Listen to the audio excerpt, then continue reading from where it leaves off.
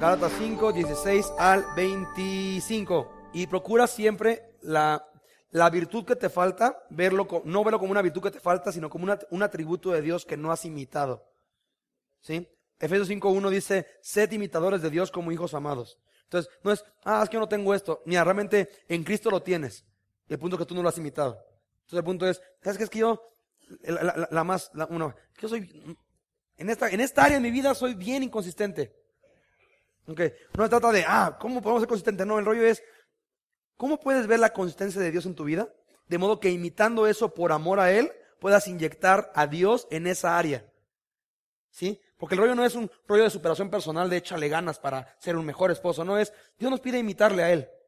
¿Sí? Dios es fiel, Dios, porque me encanta, el atributo que más me encanta de Dios, ¿sabes cuál es en el matrimonio? Que Dios toma la iniciativa. Dios toma la iniciativa. Tú y yo estábamos muertos y Él tomó la iniciativa. Tú y yo nos alejamos y Él tomó la iniciativa. Tú y yo nos perdimos y Él nos fue a buscar. Y en el matrimonio ese atributo es milagroso. Porque de repente les ahorra el rollo de, no, cada quien por su fiesta y hasta el primero que venga y pida perdón. ¿Sabes una cosa? Yo he aprendido de mi Dios que Él toma la iniciativa, voy a aplicar eso. ¿Sí? Y puedas meter atributo de Dios. ¿Sabes qué yo veo y esto? Por ejemplo, ¿sí sabes que un atributo de Dios es que es un Dios apasionado? O sea, Dios tiene una pasión por su gloria. ¿Y ves cómo es apasionado por su gloria? ¿Sí? ¿Es un atributo que tiene tu matrimonio? Pasión. Y ya, por ejemplo, ya vimos amabilidad, mansedumbre, o sea, son atributos que debes ir ejercitando. ¿Ok? Gálatas 5, 16 al 25. Lo voy a leer. Dice así. Digo pues, andad en el Espíritu y no satisfagáis los deseos de la carne. Porque el deseo de la carne es contra el Espíritu y el deseo del Espíritu es contra la carne. Y estos se oponen entre sí para que no hagáis lo que quisierais. Pero si os sois guiados por el Espíritu, no estáis bajo la ley.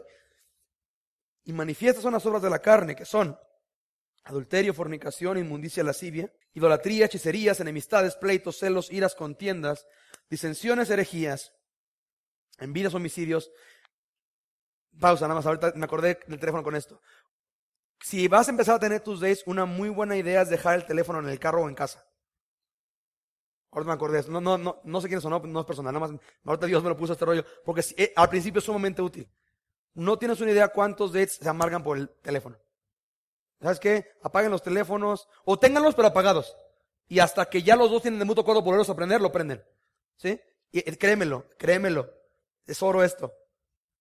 Porque la chamba siempre va a estar ahí, emergencia. Pero es que si me marca la muchacha, la niñera, lo que entonces tú estás diciendo que tú requieres el teléfono prendido porque Dios no se hace cargo de tu hija. Entonces tú tienes que estar ahí por si algo pasara. Porque Dios se le puede escapar. O sea, estás queriendo honrar a Dios en tu matrimonio, permite que Dios se haga cargo de lo que también a ti te importa. Porque créemelo, a Dios le importa más. Entonces confía en Dios, ¿sabes qué? Esto es nuestro tiempo con Dios. Vamos a pagar esto hasta que un mutuo acuerdo lo prendamos. ¿Sale? Entonces, versículo 20. Idolatría, teléfonos celulares, hechicería, enemistades, pleitos, celos, iras, contiendas, disensiones, herejías, envidias, homicidios, borracheras, orgías y cosas semejantes a estas, acerca de las cuales os amonesto, como ya os lo he dicho antes, que los que practican tales cosas no heredarán el reino de Dios. Mas el fruto del Espíritu es amor, gozo, paz, paciencia, benignidad, bondad, fe, mansedumbre, templanza. Contra tales cosas no hay ley. Pero los que son de Cristo han crucificado la carne con sus pasiones y deseos. Y empieza a ver cómo se repite este punto de deseos 2 veces aquí y en el 16. ¿Sí? Si vivimos por el Espíritu, andemos también por el Espíritu. No nos hagamos vanagloriosos, irritándonos unos a otros, envidiándonos unos a otros. Según versículo 26, ¿qué hace un matrimonio vanaglorioso? Se irritan unos a otros.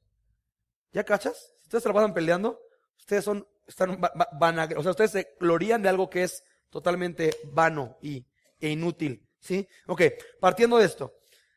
Digo pues, 16, andad, condúcete, vive, lo que se traduce como andad, ¿sí? Andad en el Espíritu, y es otro rollo de Pablo de ubicación, en el Espíritu, cuando vivimos en Cristo, andad en el Espíritu y no satisfagáis los deseos de la carne, ¿sí? La palabra satisfacer traduce como cumplir, realizar, llevar a cabo u obedecer.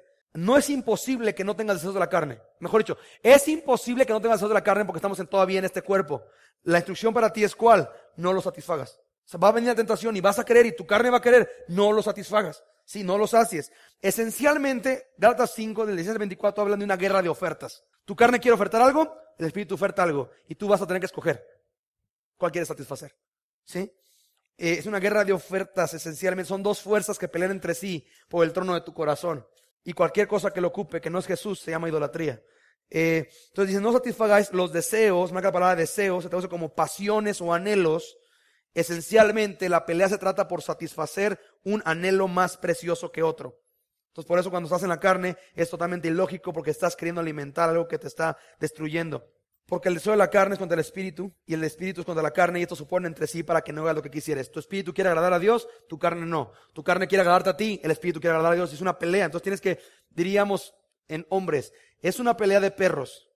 Tú puedes escoger a quién vas a ganar porque los dos están en tu control. Entonces, si hay una pelea de perros, ¿sí? Y tú eres el dueño de los dos y tú quieres que gane uno, ¿cómo tratas al otro? Lo malpasas y lo mantienes débil ¿Por qué? Porque quieres que este gane. Ok, en la carne y en el espíritu es lo mismo. El punto, por eso muchos matrimonios no acaban de agarrar la onda. Tienen bien alimentado y entrenado al perro de la carne y al del espíritu lo tienen muerto de hambre, anémico, así. Sí. ¿Qué te habló Dios? Pues nada, no leí mi Biblia. Pues leí un devocional ahí ¿sabes una cosa? Tiene que ganar, hijo, y tú lo estás malpasando, ¿sí? Del 18, pero si sois guiados por el espíritu, no estás bajo la ley. Y manifiestas son las obras de la carne, y ahí es plural, obras de la carne, que son adulterio, fornicación, inmundicia. La palabra inmundicia se traduce como impureza, irónicamente lo que vimos en Colosenses. Lascivia se traduce como libertinaje sexual. Idolatría, ya dije que era algo que ocupa el lugar de Jesús en tu corazón. Hechicería, que es la palabra farmaqueia, de donde viene la palabra fármacos, y es derivar de un estimulante externo, algo que quiero hacer conmigo, ¿sí? Enemistades, pleitos, celos, iras, contiendas, disensiones, que se traduce como hacer partido. Y no sabes, en la iglesia pasan estas cosas. El matrimonio es de que, no, es que ese partido, él con la hija contra la mamá, o él con el hijo contra el papá. Y son un mismo equipo, ¿cómo andan haciendo partidos? ¿Sí? Esas disensiones, herejías, envidias, ¿sí? Envidias, se traduce como mala voluntad. Es cuando a alguien le pasa algo bueno, tú no deseas que le pasara, pues. Realmente no es que quieres que le vaya mal, pero no quieres que le vaya mejor que a ti. ¿Sí? Envidias, homicidios, borracheras, orgías. Me encanta Pablo, y por si no clava aquí tu rollo, dice cosas semejantes a estas. No, nosotros no nos peleamos. Nomás discutimos. Bueno, es semejante. ¿Sí? Acerca de las cuales os amonesto, como ya os lo he dicho antes, que los que, y es la palabra clave, practican. La palabra practica se traduce como desempeñar repetida y habitualmente. Desempeñar repetida y habitualmente. Como cuando tú haces un deporte, tú lo practicas para hacerte experto en el deporte. Ok, si tu común denominador de tu día y de tu entorno familiar es pleitos, contiendas, iras, adulterios, fornicación, inmundicia, bla, bla, pues sabes una cosa, no te equivoques. Versículo 22, más el fruto, ¿sí? Es interesante que es singular. La palabra fruto se traduce como el resultado o el producto. Y Juan 15 dice que tú y yo estamos puestos para dar mucho fruto. Más el fruto del Espíritu es singular. Ojo que las manifiestas son las obras de la carne, y el fruto del Espíritu es singular, es una cosa. Es un resultado o un producto. Esencialmente la idea es esta. El fruto del Espíritu es una fruta con diversos sabores. ¿Sí cachas? Como que sabes, mira, sabe como ok, el fruto del Espíritu es una fruta con muchos sabores, porque muchos tienen esta onda de, bueno, yo tengo amor, gozo y paz. No tengo paciencia, ni benignidad, ni templanza, pero ¿sabes una cosa? No puedes tener unos sino otros. Es un fruto, es singular. Vienen junto con pegado, hijo. ¿Sí? El fruto del Espíritu es amor, gozo, paz, paciencia, benignidad, bondad, fe. ¿Cachas que la fe es un fruto del Espíritu también? Mansedumbre. Ya te dije que es mansedumbre en Colosenses. Templanza, que es dominio propio, es encratella en el griego, que es la capacidad de, tú llevas las riendas, no de las circunstancias, no te llevan a ti de las riendas, sino tú respondes apropiadamente, no eres dominado por otra cosa, ¿sí? Tienes dominio propio. Templanza, contra tales cosas no hay ley. Ok. Notas, el fruto del Espíritu en tu vida resolverá y evitará prácticamente todos los problemas de tu vida y matrimonio. Pero es ilógico querer dar fruto, querer dar fruto sin estar sembrado en el Espíritu Santo. Es la sección 5, ponle fruto a tu matrimonio. Es ilógico querer dar fruto sin estar sembrado en el Espíritu Santo.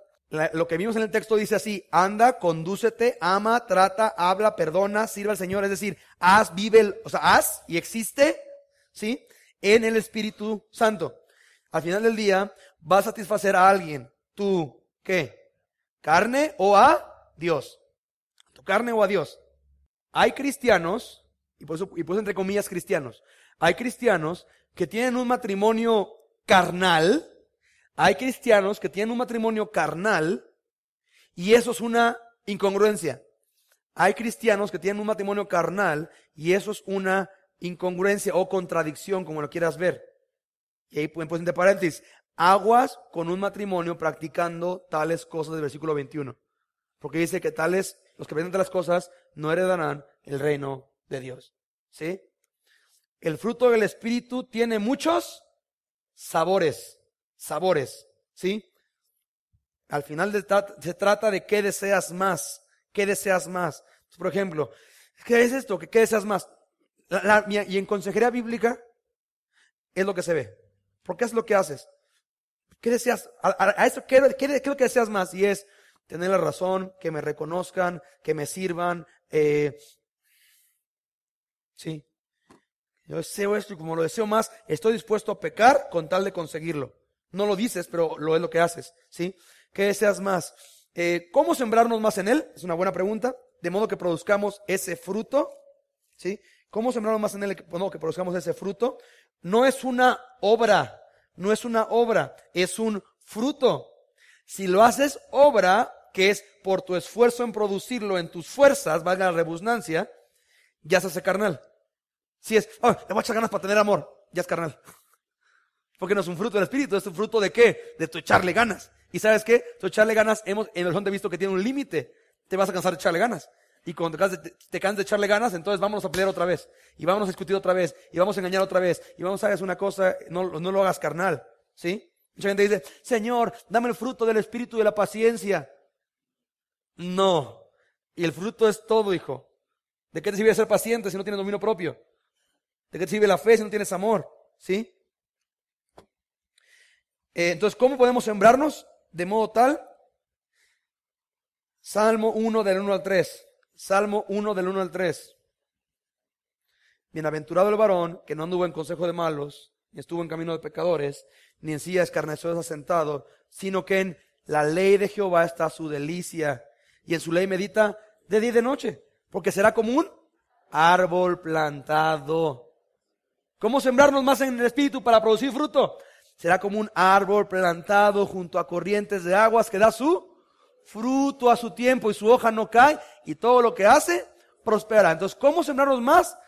¿Y qué dirá Colosenses 3? Así more, vive y habite la palabra de Dios en abundancia en vuestros corazones. ¿Cómo puedo sembrar más en el Espíritu para producir más fruto? Sencillo. Vive más en la palabra. Medita más en la palabra. Haz más la palabra. Busca oportunidades para inyectar más y que la palabra de Dios more y viva en abundancia en tu corazón. Juan 15 del 3 al 17. No vayan allá, nada más ahí está la nota. Juan 15 del 3 al 17. Mediten esto en casa. Es una muy buena tarea meditar en tu devocional familiar. ¿Sí? Esencialmente la idea es esta. Dios les escogió como matrimonio. Dios les escogió. Y les puso para que fueran y dieran mucho fruto. Y el fruto permanezca. Es lo que dice Jesús. Y en esto conocerán que son mis discípulos. Y la evidencia de que somos discípulos de Dios es mucho el fruto. ¿Sí? El fruto. De ahí que más adelante va a decir: por sus frutos los conoceréis. No es porque dicen, por sus frutos. Entonces, bajo la lista interesante de Gálatas 5, tenemos una lista muy interesante, empezando con adulterio, fornicación, terminando con orgías y cosas semejantes. ¿Sí? ¿Ok? A meditar y aplicar. Ubica qué obra carnal hay aún en nosotros como matrimonio. ¿Qué obra carnal hay aún en nosotros? ¿Sí? Adulterio, fornicación, impureza, libertinaje sexual, idolatría, hechicerías, enemistades, pleitos, celos, iras, contiendas, divisiones, herejías, envidias. No, ¿sabes qué es bien triste? Hay matrimonios que batallan bien cañón con envidia. Bien cañón. Y generalmente es la esposa con el esposo. Como generalmente la esposa es la que está en la casa y se está partiendo el lomo con los hijos y demás, y ve que el esposo tiene una vida extra casa, la esposa empieza a envidiar esto. Y eso es obra de la carne. Porque acuérdate que somos un ¿qué? Somos un equipo. ¿Sí? Igual, y en los hombres les pasa después, cuando los niños crecen y de repente los niños tienen mamitis y no quieren pasar tanto tiempo contigo, es esta envidia de, ¿por qué siempre la buscan a ella? ¿Y por qué todo es mamá? ¿Y por qué todo es? Y es como envidia. Y el matrimonio de cristianos, no te creas que estoy hablando de seculares. ¿Qué obra carnal hay aún en nosotros? La idea es esto. Vean sus respuestas. Y si son las mismas, aguas. Aguas. Porque entonces Dios ya les mostró a los dos que hay esta obra de la carne y no quieres en esa posición. Y si son diferentes, únanlas. ¿Sabes qué? Yo no he visto esto. Yo no había notado esto, pero ahorita que lo dices, ¿sabes qué? Creo que sí.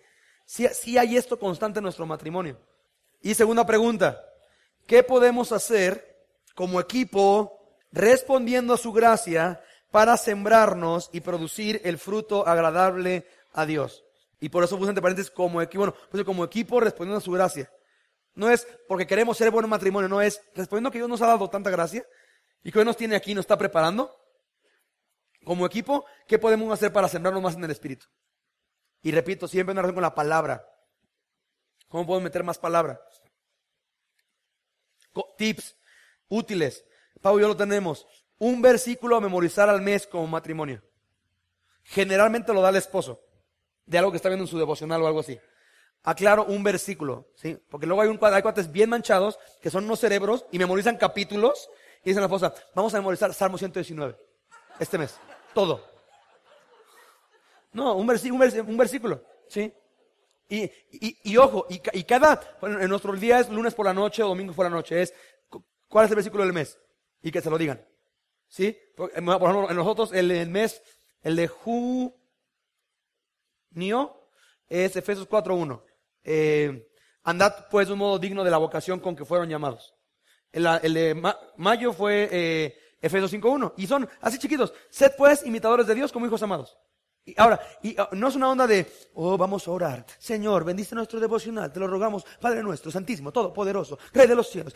10 minutos. Amén. Y el exégesis del texto, Efesios 5:1 dice, sed, ¿qué dice de ser? Ser o no ser. Imitadores bien. No. ¿Sabes una cosa? Como el hombre es el que está, ¿sabes una cosa? El texto de Efesios 5:1, te lo leo. Sed imitadores de Dios como hijos amados. A ver, repítemelo. Sed imitadores de Dios como hijos amados. A ver, otra vez.